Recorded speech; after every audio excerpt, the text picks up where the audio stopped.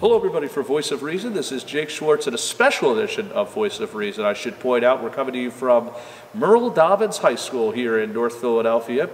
And we are honoring tonight for the first time in 31 years, as you look over here, the 1985 Merle Dobbins basketball team. And in a few moments from now, co-hosts Tony Paris and Derek Gathers are going to take the podium and introduce the entire 1985 team. Those are the members who are still around, those of whom were able to attend tonight in front of a nice capacity type crowd are going to come here tonight in this auditorium here at Merle Dobbins and are going to listen to, we're also going to hear from a couple of guest speakers, as well as again the event organizers Tony Paris and former player Derek Gathers. Now, when you think of the name Derek Gathers, you certainly think of one of the I think he had a brother on the team, if I remember that is correct, folks.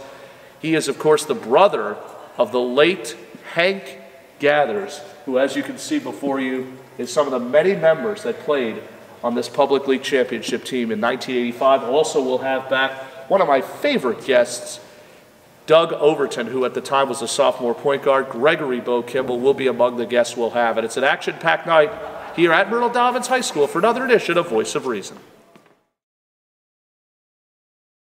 All right, hello everybody for another edition of Voice of Reason. This is Jake Schwartz. We're back here at Merle Dobbins High School, and look who I ran into here at North Philadelphia's Merle Dobbins, one of my favorite people I've enjoyed speaking with over the years. And I want you to take a look, Mike, if you have a second, at this gentleman right here. Wait, it transitions. 31 years later, one of my favorite human beings I have known for many years, Mr. Derek Gathers. Hey. Derek, it's a pleasure to see you again, absolutely, my friend. Absolutely. And those of you who want to know who this gentleman is, he is, of course, the brother of the late, great, and the second all-time leading scorer in Dobbins history, the legendary Hank Gathers. And it rested, of course, as a man we certainly respect so much. But you had a pretty big part of that 1985 team. What was one of the best parts about playing in a school like Merle Dobbins? Well, first of all, thank you for having me. And yeah, the best part about it, man, was the camaraderie, the family leadership that me and my brother brought to the team. We grew up with Darryl Gates, and we met Bo like back in 1980. And then we all decided to come over here and play together. And then Doug came shortly after that. But it was always just the competitiveness of playing my brother every single day, me and him. We was only 10 months apart, born in the same year, sure. 1967. So we grew up basically like twins. We graduated 6th, 8th, 12th grade together. And then we went out to California to college. Yeah, and that's one of the things that I guess that we wanted to talk about, because you have a great history here in this city. You started out here at Merle Dobbins. You took that talent out to Loyola Marymount, played alongside Bo Kimball. What was that like back then? Because back then, public league basketball was certainly a lot different than it is today. I mean, I actually just got done listening to the speeches that were made on your behalf, as well as by the co-organizers, which we wanted to talk about. You are the co-organizer of this reunion, of the yes. 31st year reunion, which we're definitely happy to be a part of. When we heard some of the numbers, it just seemed like you dominated basketball in Philadelphia. And back then, there really weren't a lot of public league teams like they have nowadays. Well, I mean, again, back in that era, you're talking about Pooh Richardson, Lionel Simmons, sure. Mike Anderson, he another guy played in the NBA. Paul Snoop Graham, he another guy played in the NBA. Vel Davis. We talking about, we got a brand of NBA players that come right from down here in the Philadelphia area. And nowadays, you ain't gonna find that much talent in the public league. You have some talent, but you don't have as much like it was. Like it was maybe 20-something years ago. I keep this in mind because this transitioned all the way out to Loyola Marymount. You played for both, I should say, in Philadelphia, the legendary Rich Yankowitz. You then go on to play for another legend. That's the guru of Go, Mr. Paul Westhead. What was that like playing for him? Well, honestly, I didn't play. Hank and Bo played at Loyola. But you were a big part. Oh, yeah, I was a part of it. I played alongside them. I went to the practices a lot. As a matter of fact, I was up there staying with Hank up at LMU in '87, the summer of '87, and I happened to get recognized by a coach named Rusty at Cal State Northridge University. Sure. That's the school I went to. He recruited me. They gave me a full ride, and it all started by being up Loyola Marymount with Paul Westhead, Hank, and Bo. So the story goes on and on and on and on about the legendary Hank Gathers and Bo Kimball. I mean, those guys, they broke a lot of records, and their records will never be touched until this day. I got to ask, being in the, I would never want to say you were being in the shadows of your brother, but what was it like growing up alongside a guy like the legendary Hank Gathers? What did he exemplify in Philadelphia? Well, first of all, he was a silly guy, silly kid, you know, growing up, always cracking jokes, bussing. He was the lively one of the room. When he came in the room just lit up. The people just crying, laughing, you know, and things of that. So I seen my brother grow from a little boy, silly, nappy-head little boy, into a big, strong businessman. And that's how he ended his career at Loyola on March 4th when he passed away. He was a businessman. He was headed to the NBA, but he also was going to do a lot of big things in the business world and coming back to the community and spreading that love all throughout the community. I don't know if you know, I'm a part of the Danny Rump Classic, which we've had for almost the last decade or so plus. I've been announcing there for at least the last 5, close to 6 years. I remember actually that was the first time you and I actually ever met. Yes. And it really goes back to the days of the passing of your brother, because we honor at the Danny Rump Classic those who have been touched by or who have passed from what's called hypertrophy cardiomyopathy, which of course your brother had. Yes. And we honor, I think that tournament, in my opinion, goes back even before Danny Rump himself, who passed away 10 years ago. Yes. What does that mean for you, for a guy like Mike Morak, to run, I should say? Yes, yes. Well, the Owens, that's Marcus Owens. That's correct. That is correct. And those guys, that's my big brother, Marcus Owens, and I think his brother just passed away, not just recently. I didn't know. No, I did not know that. I think he did, but for me to be a part of the Danny Rump and to go and visit and to hang out with those guys and know that his nephew actually passed the same way Hank did, it means a lot to me. You know, so I will always and continue to support the Danny Rump Classic every year they have it. That goes on, I guess, it goes on record, I guess, with saying that Hank Gathers, your brother, is gone, but hey, his spirit, I know, certainly lives on. I know he'd be absolutely happy about this. Now, one of the things I wanted to talk to you about was this is a where are they now? So, like many people we're going to ask questions about is what people are doing. So I think we'd like to know about what's been going on with you, what you're doing these days, where are you living, and I guess how many times are you still living currently in Philadelphia? Yes, I'm in Philadelphia. Excuse me, I'm in Philadelphia, and also am in Texas as well. I have a home in Texas, so I commute from time to time from here to from Texas to Philly. I also coach AAU basketball in Texas. I have a team out there called Turn Up Texas. I have a 14U as well as a 17U that I coach, and I'm also currently getting ready to bring a traveling team here to Philadelphia. Well, to get a team started so that I can have them both playing each other and traveling around the country playing in the AAU circuit. And so what I'm doing now is also have the Gather Around Foundation, you have that which foundation, I started, which I wanted to talk about. Which is nonprofit, and I also have the Hank Gathers, which is for profit. So we're going to be doing 2 foundations, and they all going to be triggered to help out the community. Message, I guess you could say, for final thoughts, the foundation you have, basketball, all that, and your message, by the way, to what these kids can do nowadays who are in the public league, the Catholic, and all the other leagues. How can they achieve success and transition their way into business and into life? Your message to them. Oh, absolutely. I mean, first of all, you got to be dedicated. You got to be dedicated. You got to want it. You got to get up every day with a purpose. You got to know what you want out of life. You have to listen to those who've been in your shoes before. You got to want to achieve greatness and shoot for the stars. That would be my advice. Derek Gathers again right here on another edition of Voice of Reason, the co-organizer of the 31st anniversary of Merle Dobbins. And I must point this out, of course, my friend, I feel like I'm also shaking the hand of Hank Gathers because you have been a legacy as well as your brother. And I'm definitely happy again to have you here. And it's a pleasure. He is always going to be here. He's in your spirits, and I take him wherever I go. And we thank again Derek Gathers, one of the co-organizers again of the 31st annual Merle Dobbins event. I'm Jake Schwartz again for another edition of Voice of Reason.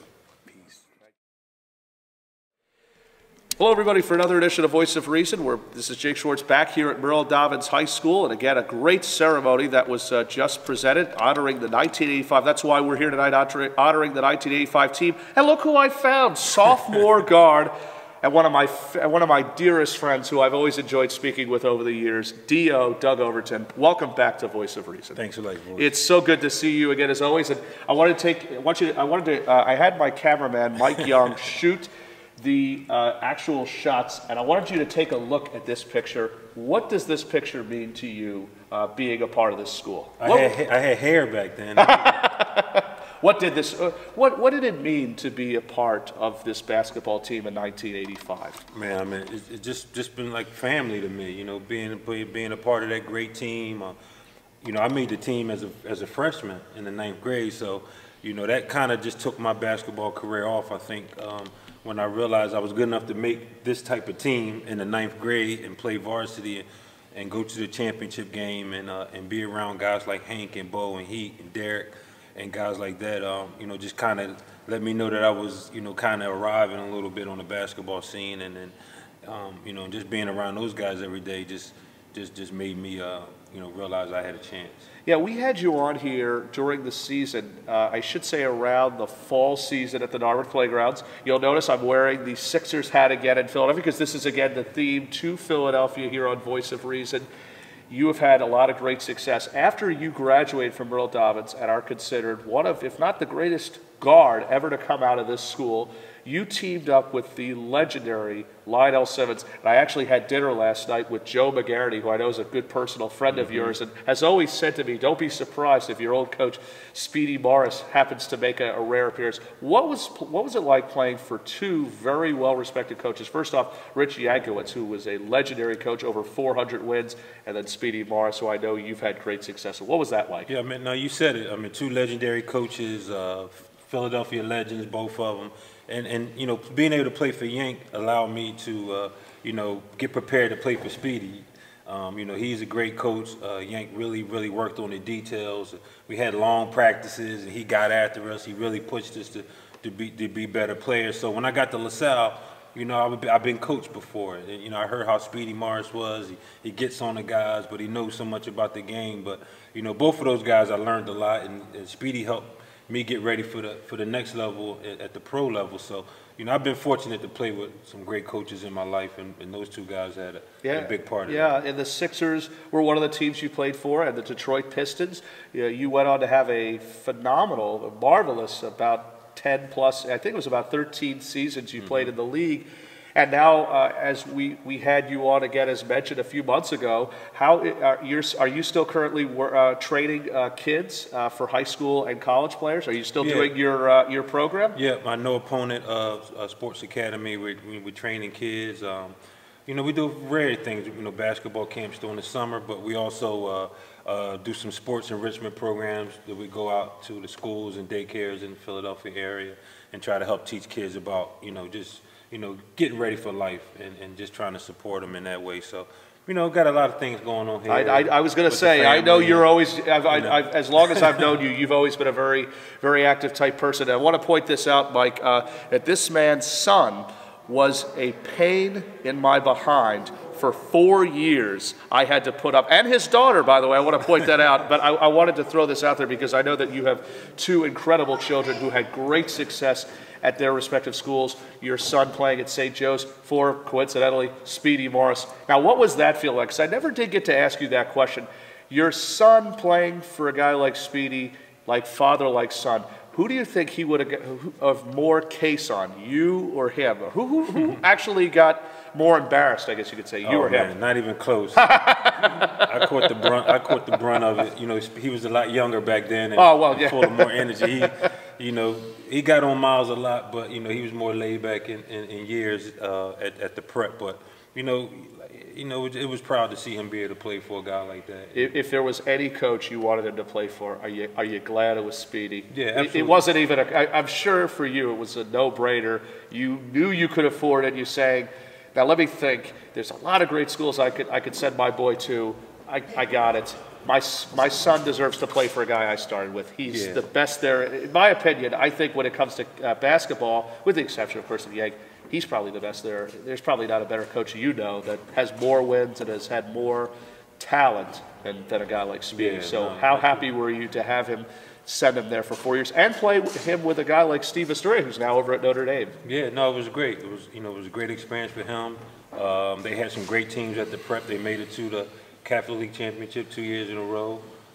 Should have won at least one of those games, by the way. We all remember that. Anybody who remembers that Catholic League championship game, again, I remember one of the games, I think it was one of your guards, and if I'm correct, I think it was Gene Williams. Missing. No, he didn't miss the layup. He went 1 for 2 from the foul line. Had Gene made those 2 foul shots, Jaquan Newton's miss goes out and you win instead of going to overtime. So that was, and then of course the second year, it was certainly all doom and glory in Miles' final year. But now I understand he's doing very well at Drexel. He'll be eligible this year under new coach Zach Spiker. Tell us about your daughter. I understand that she had a big accomplishment. I heard it from Joe McGarity, but I think I'd like to let you handle that. Yeah, she did. I mean, she had a great time at Shipley too.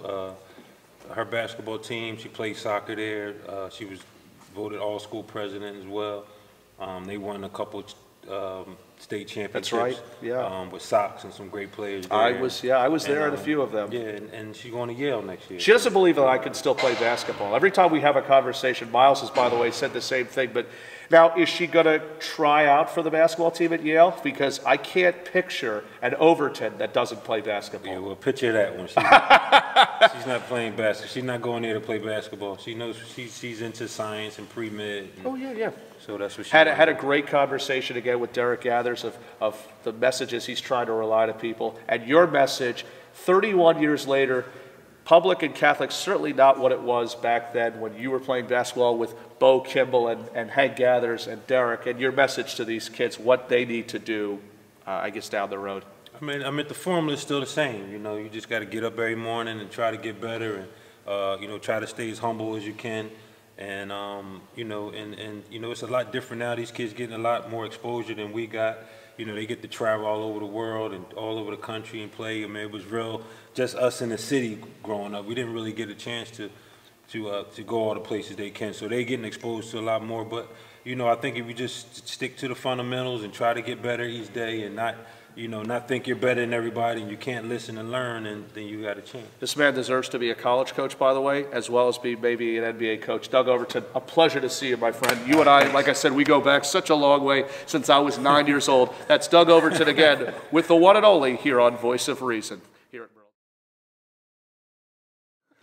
Hello, everybody, for another edition of Voice of Reason. This is Jake Schwartz. We're back here at Merle Dobbins on the 31-year anniversary of that 1985 Merle Dobbins team that won the Public League Championship.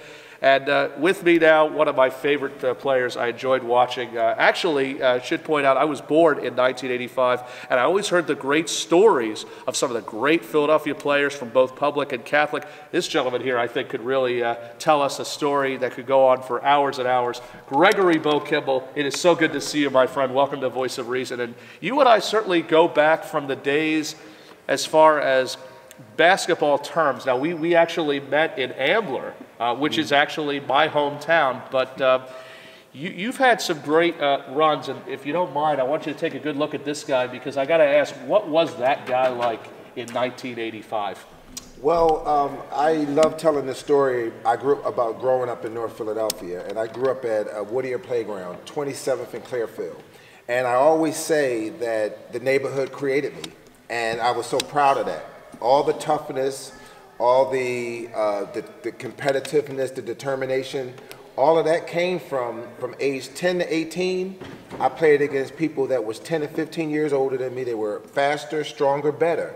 And if you spar against that kind of talent every day for 8 years, oh, yeah, you're going to be great. So by the time I got 14, before I came to Dobbins, mentally, emotionally, and on everything that is related to the way that I progressed, I knew that at age 14, nobody can guard me. I knew I was unstoppable. You really believed that in are you telling me in 8th grade, you believed you were the greatest player in Philadelphia? I knew I was unstoppable. I didn't say I was the greatest. I just knew you couldn't. No, I understand. But I was pretty clear about it, because I was able to hold my own and dominate people that was, again, faster, stronger, and better. And so by the time I got 18 and went off to USC, now I'm playing against people my own age. Yeah. And I really believe that unconsciously I had a psychological advantage. Well, I look at you, and I look at the players that you played in the 80s, in 1985, and I certainly think back to this gentleman right next to you, Hank Gathers, who may he rest in peace. And by God, was he just, I mean, you couldn't get a better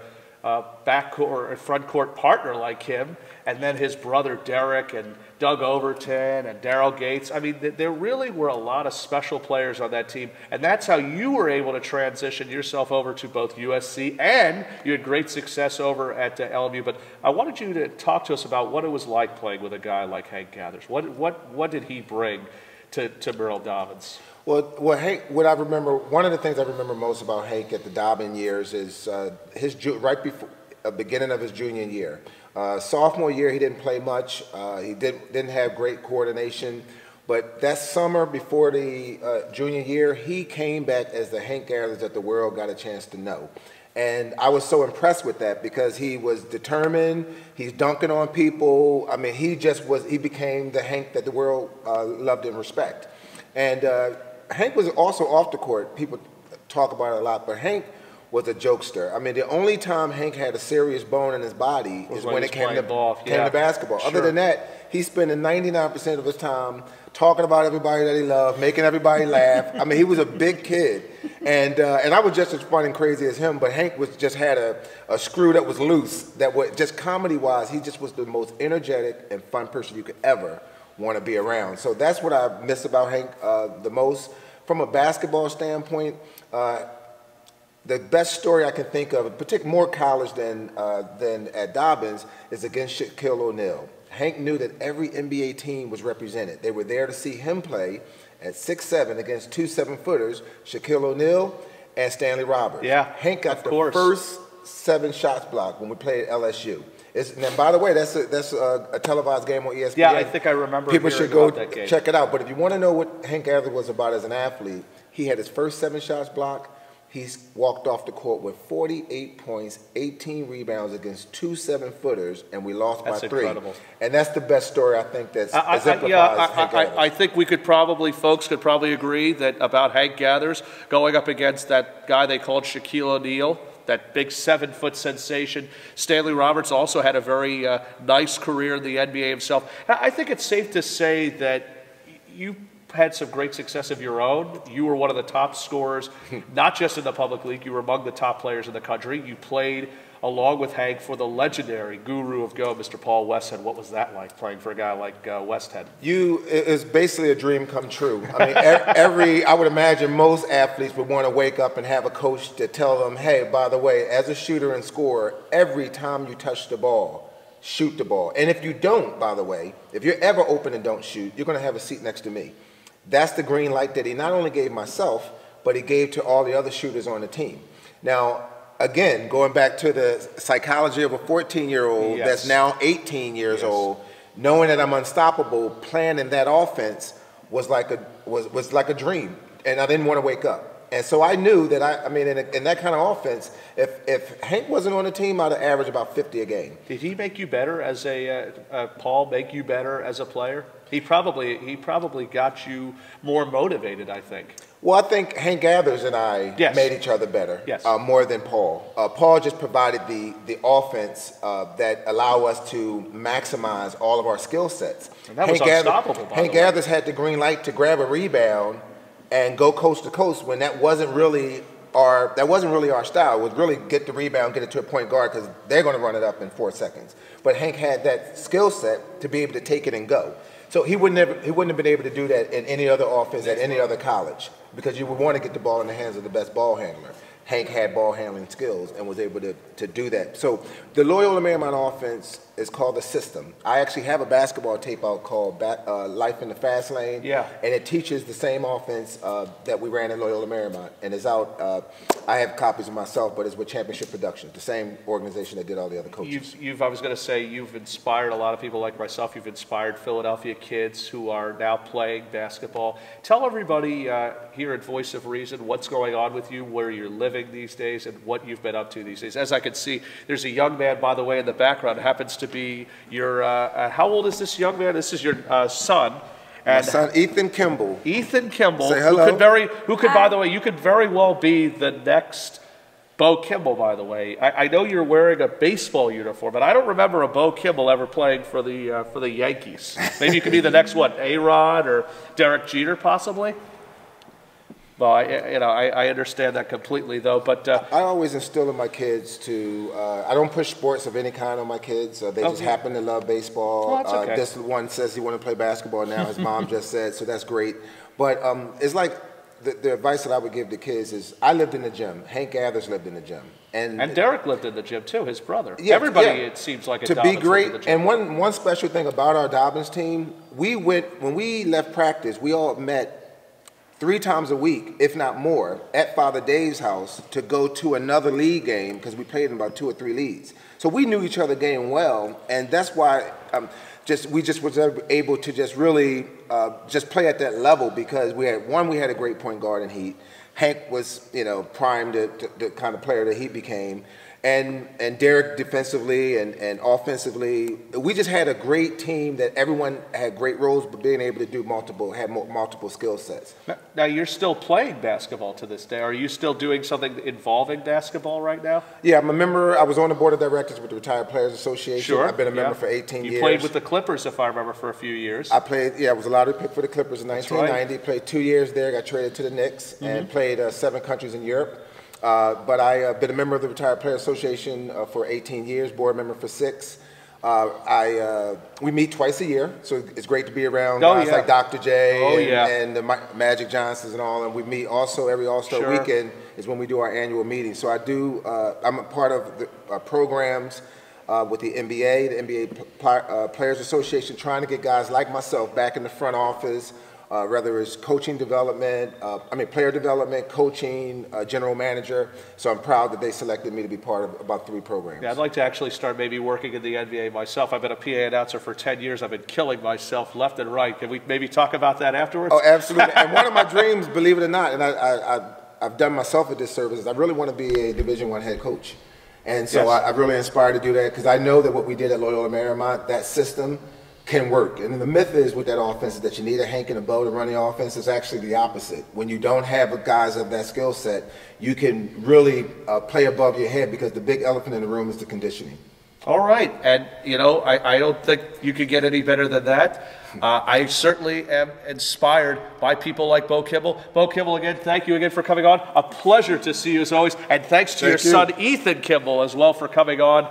As, again, we honor the 1985 Merle Dobbins Championship Public League basketball team.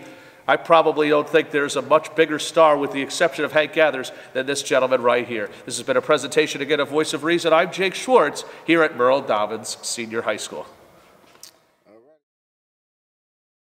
Everybody, for Voice of Reason, this is Jake Schwartz. We're back here at Merle Dobbins Senior High School. Welcome to Voice of Reason guard Irv Ezel. It's good to have you on here. Thank you for having me. And thank you for coming on. It's great to have you. It's great to see you here at your old stomping grounds. And by the way, Mike, if you have a quick second, who's this gentleman?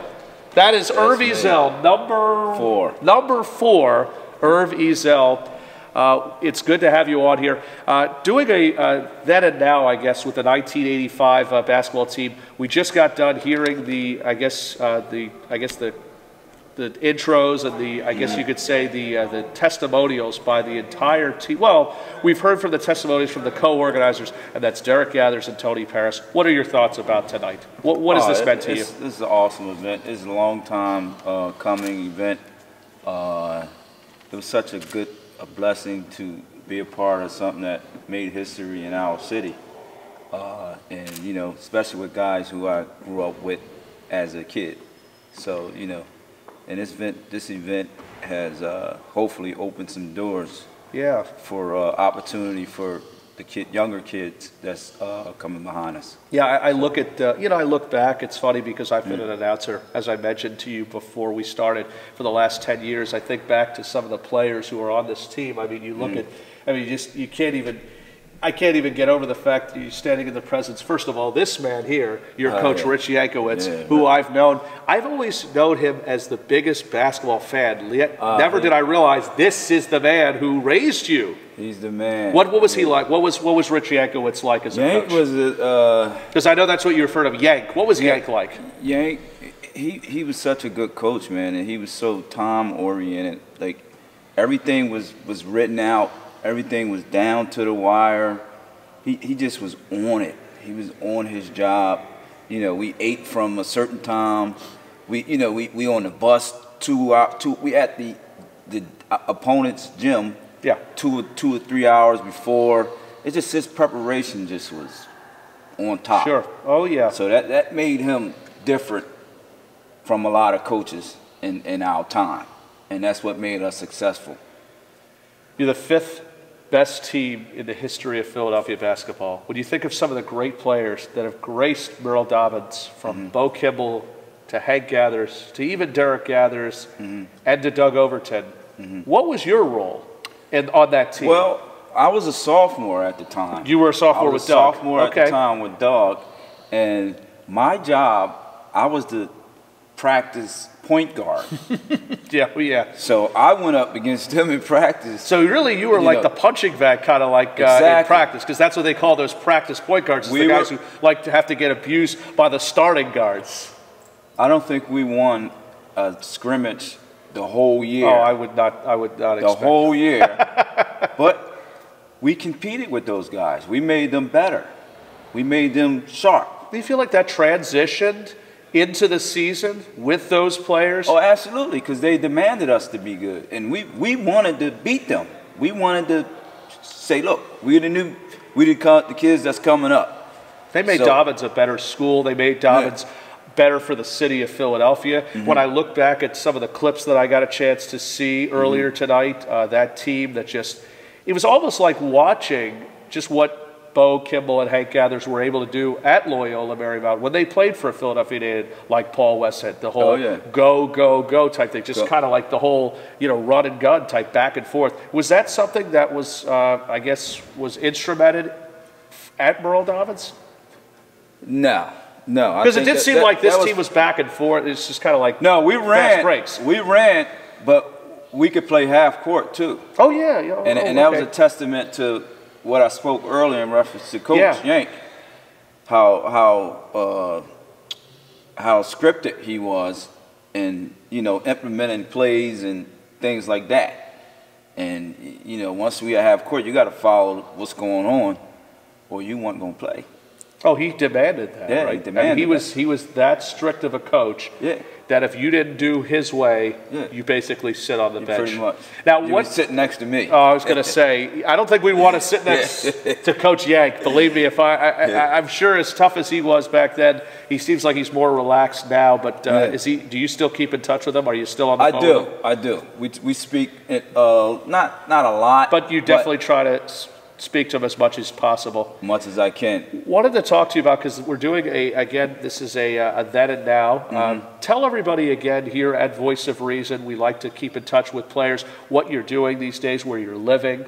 Okay, well, I'm a contractor. I own my own business. I do home renovations. I do kitchens, bathrooms, theater rooms, decks. Anything in the house? If I have any, I'm your guy. Mike or myself, if we have any questions, by the way, if we have any leaks, any problems, I think this is the guy we probably want to talk to. I'm your Irvin guy. Azell, double E, I want to point this out, by the way, if anybody wants to refer to that. And how's that business? Is the business going very well? The business is good. We're a small company. Where are you located? I'm located in Deptford. I'm living in Deptford. My business. Deptford, New Jersey. Deptford, New Jersey. Yeah. Yeah, Deptford, that's always a really nice. So you're literally living right over the bridge. I'm living 25 minutes from here. What is it like coming back here 31 years later and seeing a picture like this? I mean, what is the first thing that's going through your mind? It gives me a sense of pride, because we did something that too many teams didn't. And the 5th best team in the history of Philadelphia. And you got to remember that when Tony Paris, who's one of the co-organizers, said that there were 4 teams ahead of you, and I believe 2 of them, and this is 2 schools, that's Overbrook, and I want to say the other one, I'm not 100% sure, but I think it was Overbrook High School, and West Philadelphia, I think was the other one. 3 times it was Overbrook, and the other one was the West Philly. In fact, West Philly was the number 4 team. You then are behind them. Now, what does that mean to be of 3 schools in the top 5 in Philadelphia basketball history? Pretty exciting. Man, it says it's pretty exciting, it's though. very exciting. It says a lot. I mean, we put the work in, and we had some great players on the team. We had a lot of great players over the years. And you know, I tell my wife all the time, it was one of the best years of my life. And you wish you could do that all over again. Man, I was a young kid who was didn't even know what was going to happen, and I made the team, and we made history, man, and I'm just proud of it. I'm proud of my teammates. I'm proud of to be a Mustang, and you know, it's been fun. There's been a lot of great talent over the years, from Dawn Staley as well on the women's team, because back then even the women's team were doing great. She was great. And Jarrell Wright, who had a great 4-year career at LaSalle, started right here at Merrill Dobbins.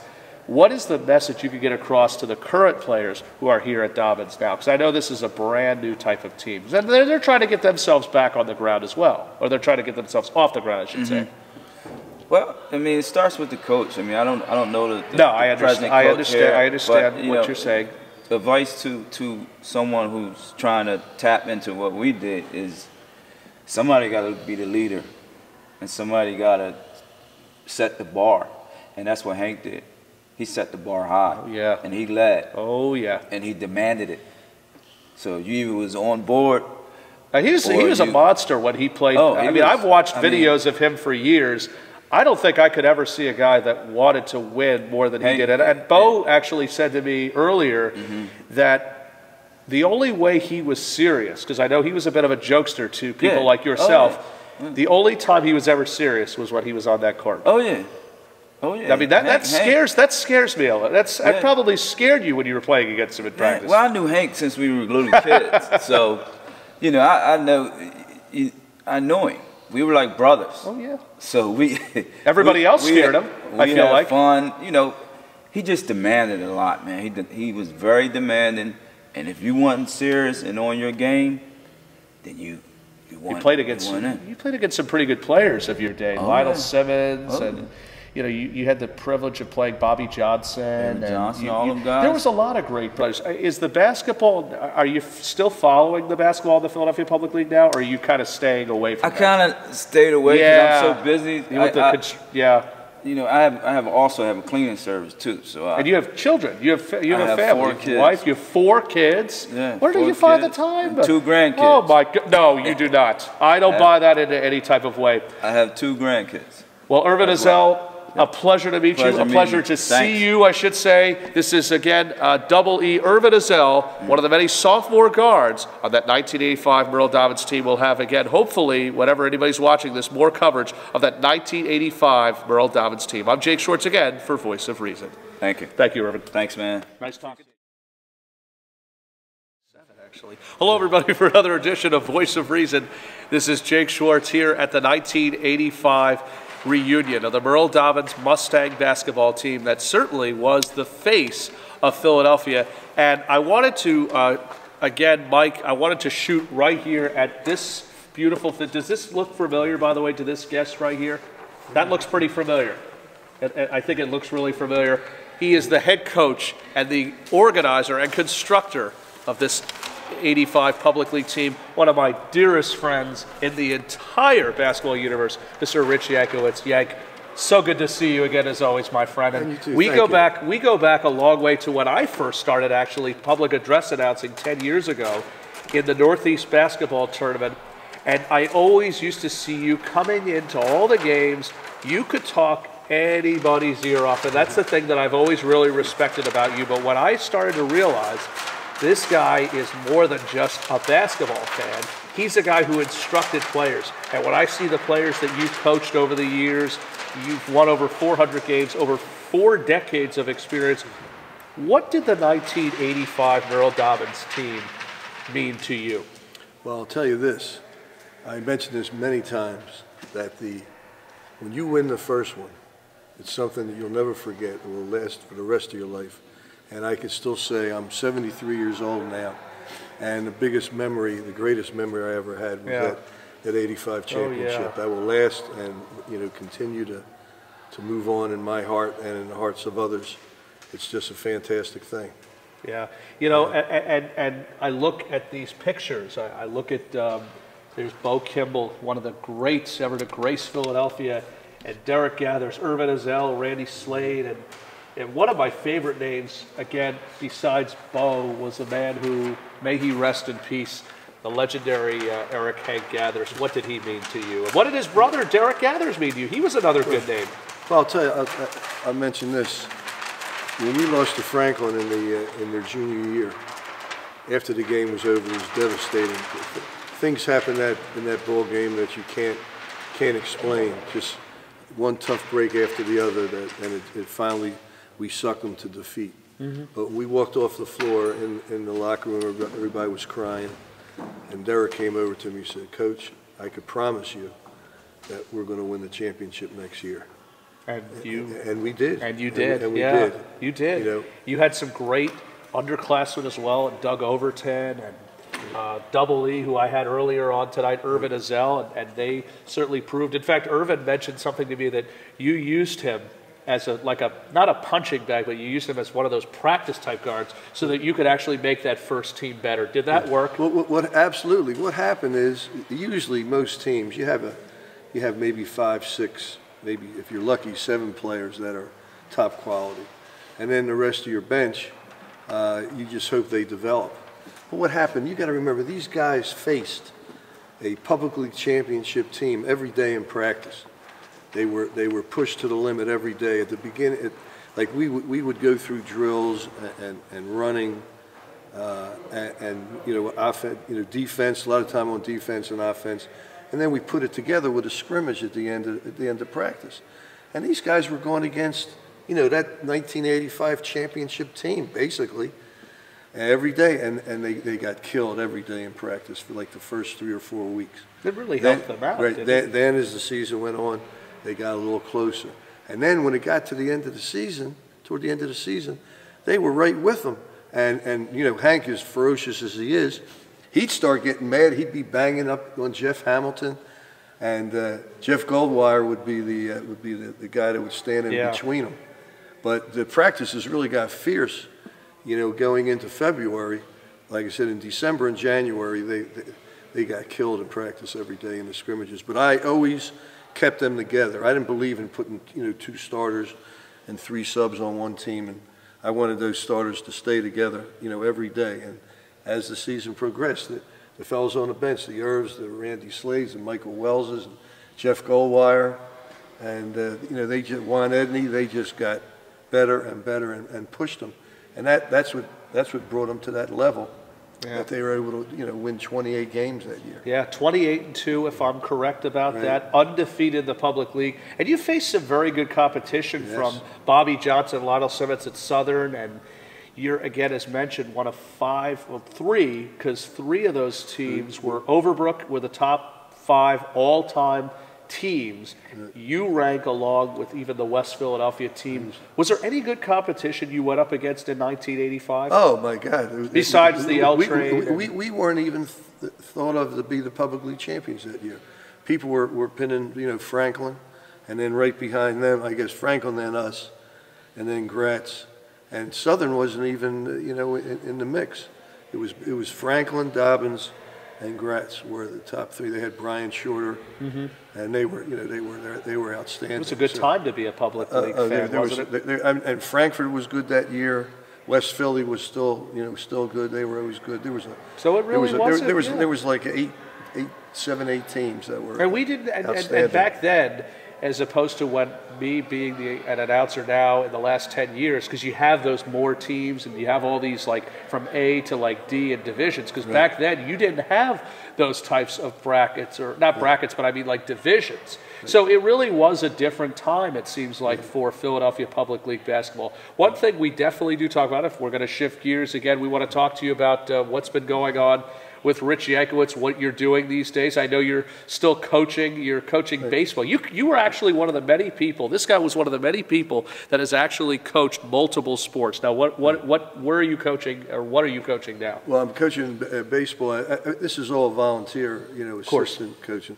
I'm coaching at Gamp with my buddy Art Kratchman, who in the 83, 84, 85, believe it or not, was helping me out at Dobbins. He was just out of college, and I think he was ready to get a coaching career started at Devon Prep, and he wanted to have some experience, and he asked me if he could come here and help out. And he was wanted like a volunteer coach like I am with him now.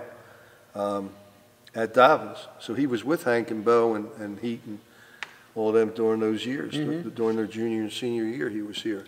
But I'm coaching baseball at Gamp with Art, and I'm coaching basketball at Engineering and Science with Charlie Brown. And I'm playing baseball, still playing. It's amazing. You're at 73. Well, they have I play on a 55 and over team, a 60 and over team, and a 65 and over team. Oh, boy. Three teams. So I ask this as well for all the players, and I'll ask this for you. The transition from 31 years ago to now, your message to children, what do these public league, Catholic league, and Philly kids need to do if they want to go on to have a great life? What must they do? What is your message? Well, number one is that they have to get an education. Everybody talks about it, and it goes in one ear and out the other. But in order to be successful, because life doesn't end at basketball, and they have to do well in the classroom. And also, on the basketball standpoint, they have to learn fundamentals. Fundamentally, I noticed that players at E&S, where Charlie Brown's an excellent coach in teaching fundamentals, these kids don't have the skills, nowhere near that they had, 30 years ago. They play games, they play AU ball, but they're not coached. They just play games. They play on a Friday night, they lose. The next day they have another game, but nobody teaches them actual skills. These kids need more skills in order to develop. It's just not a dunking game, behind the back game, behind the back dribble, pass game. It's not a flair game. The game just happens to be exciting, but it's fundamentals that they need. So the two things that I look at is getting that education, because you got to have something to fall back on, and they just need better skill work. And I see it. I see the teams that we play in the public league, and I see what happens at Engineering and Science now, and at Dobbins and all the other high schools in the city. Kids are not as fundamentally sound as they were back then. Oh yeah. 4 decades and still going on strong, although I think it's a lot longer than that. Rich Yankowicz, thank you so much for being here. A pleasure to see you, as always, my friend. You know that I have such a great amount of respect for you, and we have such a great history together. Rich Yankowicz again here on another edition of Voice of Reason. This is the man who made the Merle Dobbins 85 championship basketball team all possible. I'm Jake Schwartz again for Voice of Reason. Schwartz, we're back here at Merle Dobbins High School, and it is home of the 1985 Philadelphia Public League champions, and that's why we're here again, as mentioned tonight, as our time has come and gone, the 31st year anniversary of that 85 basketball team that went 28-2 and undefeated en route to the first ever Philadelphia Public League championship. I want to thank again our co-hosts, Tony Paris, and a teammate of that 1985 Merle Dobbins team, Mr. Derek Gathers. Certainly want to pay our tributes to all those who could not be there tonight, including Derek's wonderful brother and the legendary Hank Gathers. Rest in peace to you, my friend. And because of people like you, this is why we have a great basketball team. I want to thank our guests from Irvin Azell to Doug Overton, to Tony Paris and Derek Gathers, the legendary Bo Kimball. We also want to thank, again, the legendary Rich Yankowicz for stopping by as well. And I want to thank all of you, the people, for listening to another edition of Voice of Reason's coverage of the 1985 Merle Dobbins basketball team. I'm Jake Schwartz. We'll see you at the games.